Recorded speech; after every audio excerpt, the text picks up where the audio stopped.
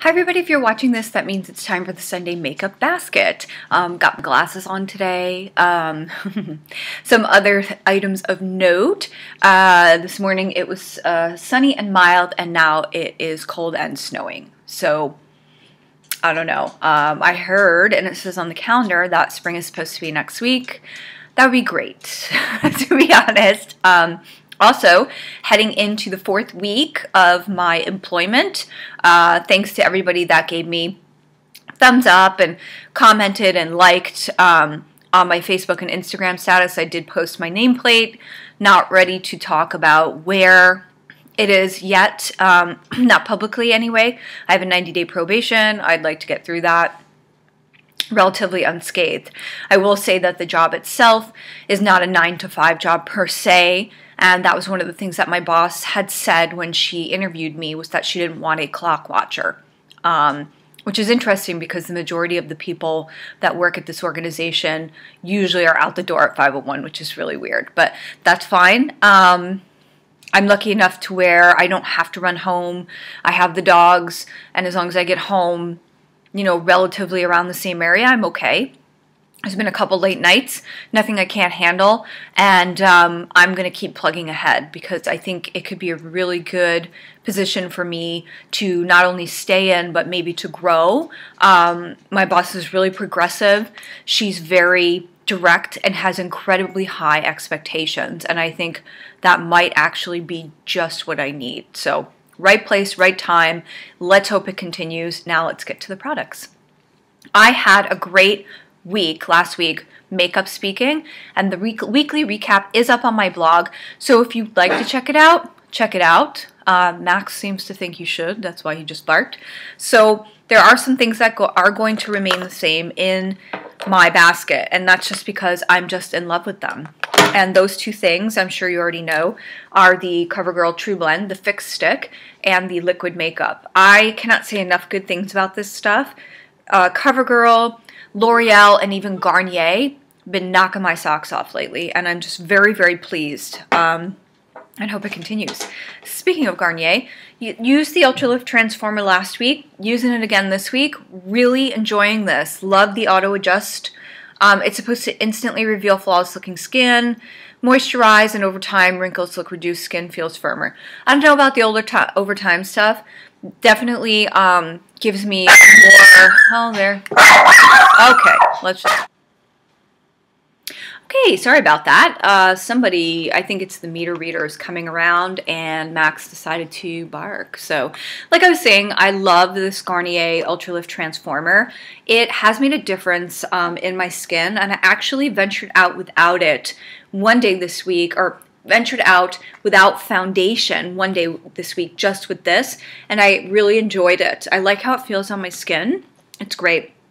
Going back to my last year's, not this year's, Pantone Universe, my palette, my eyeshadow palette from Sephora, which is awesome, and the blush palette from Sephora. I loved last year's Pantone Universe color, and I love these palettes. I don't know if Sephora has these this year. I'm sure you can see Max, but if they do, then maybe I'll pick them up because I do like both of them very much, and I do like Radiant Orchid, but I really like this color. I forgot what it was called. For eyeshadow, I'm doing the Skinn Luxe Premier Eyeshadows Collagen Boost Treatment Shadow Collection in Seduction.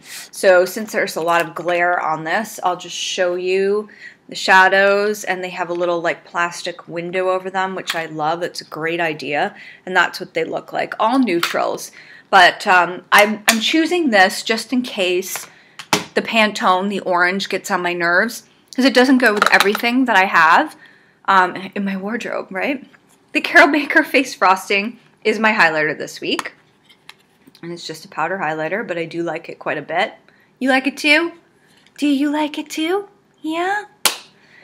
Then for mascara, I'm using my MAC, I think this is Dimension, in Dimension. Beauty Thesis can tell me about this.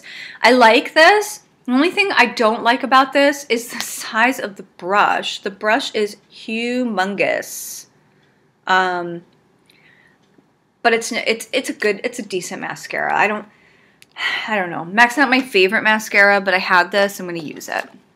For blush, you know, I'm using my Pantone Universe from last year, and I'm also going to use my Stila convertible color. I have a couple of these. I have one from Stila. I also have one from Dior. I don't know. I just don't really like them, but I really need to use them. That's for sure. Then for lips, I've got, you know, my this has to get the Holy Grail, honestly. My Jumbo Gloss Balm from Covergirl that I still don't remember the name of. I think it's Jam Twist. Then I pulled out 130 Fruit Punch from Maybelline. This is one of those very sheer balm types. See how it looks like jelly. And then I pulled out a Caryl Baker lipstick in Breathless, and this has the moisturizing part in the middle. Very, very sheer. I do really like Caryl Baker lipsticks. In fact, they sent me a great package as part of their new spring collection, which is called Passport to Beauty. They sent me the lipsticks from the collection. So there's three. There's three different parts to the collection, and they're named after cities. I think one is like Paris, Tuscany, and I'm sorry, I forgot the other one, but they sent me the lipsticks from that, and they're beautiful. Caryl Baker makes great lipsticks. And then for my perfume, I'm using a roll-on from Yves Rocher, Vanilla Noire, Black Vanilla, and it says it reveals the unique character and quality of Black Vanilla Bean, a fragrance that is addictive and precious, a blend of strength and gentleness. So the roll-on is nice because I didn't have to commit to a big purchase, which I really liked. And then I will show you the Caryl Baker lipsticks. There's three of them. And I love Caryl Baker lipsticks because most of them, not the one I showed you, come in these packages that have a built-in mirror. So I've got Plume, Tuscan Orange, and Cherry Blossom. Plume, which is the plum type color. And then Cherry Blossom, which I really think I'm going to get a lot of use out of.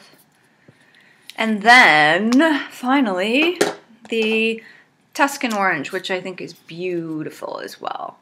So, and I can make this work. But like I said, Caryl Baker lipsticks are really great quality for the price. And they have this little pop-up mirror in them. And a great variety selection of colors. Something else I'm going to be using this week. I'm going to ask you 2 questions this week. This is a brush set that I got when I went to an Essence event. So it's kind of brand new. I actually took one of the brushes out today and used it. And I actually really like Essence brushes. I don't know how many of you have tried them. I've tried the eyeshadow brush, and then I have a flat shader brush that I used this morning. And they're pretty good for what they cost. I don't think they sell that set anywhere, but they do sell single brushes where I am, and I have bought the eyeshadow brushes. Kind of live by them. I prefer them. Most of my eyeshadow brushes are like inexpensive. Elf, Essence, I think I got a Maybelline one for $2 on clearance, and I really enjoy those. And then when I was at the groomers with Max this morning, the groomer actually, I saw these on a table, and it's a necklace. Looks like beads, doesn't it? It's not. It's fabric. Isn't that crazy? Let me just get it to stop swinging. Get Max out of the camera. It's actually fabric, and they're called featherweight necklaces. And apparently there's an elderly woman that comes into her store. She knows this woman. I'm not quite sure the exact, I'm sure she knows her. And she saw the necklace and said, oh, I love this. And this woman does this in like her spare time. It's her hobby. And I saw them and I was just so intrigued by them. I think they're so cool. You just put them over your head and they're light as anything. And I just think they're awesome. Like they could be awesome with a t-shirt or awesome with a maxi dress even. So I'm thinking I might pick up a couple more of these and maybe do a giveaway. Let me know. But my question for you this week, question 1 anyway, is what about your go-to brushes? Do you have expensive brushes that are like your favorites? Do you just mix and match like I do? Or do you just have one line that you stick with, or you have one eyeshadow brush and that's what you use? And also, something else I just ran out of and I'm kicking myself for not getting more because I have to get these from my naturopath, are my Metagenics Ultra C 1000 vitamins.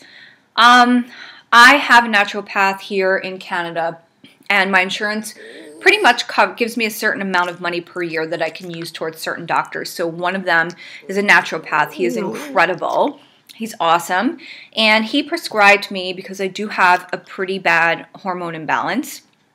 Well, this is one of the supplements that he prescribed for me. I love this. This and the other two. These are very high-grade vitamin C tablets, and they're amazing. I can't even get over it. So that's my second question. What's your take on vitamins? Do you even believe on them? Do you think you can get everything you need from food?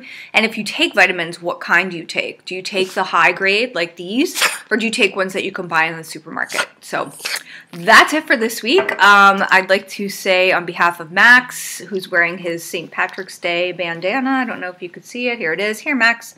Come over here, buddy. Nope. So we'd like to say happy St. Patrick's Day. Thank you so much for watching. If I haven't watched your video or haven't commented on your video in a while, please link it down below, because I have been so busy with work that I have probably 10 to 15 minutes a day to watch videos, so I can only watch like one at a time. So it's not on purpose, but I'd love to comment on your video. So please leave me the link. Have a great week, and I'll talk to you soon. Bye.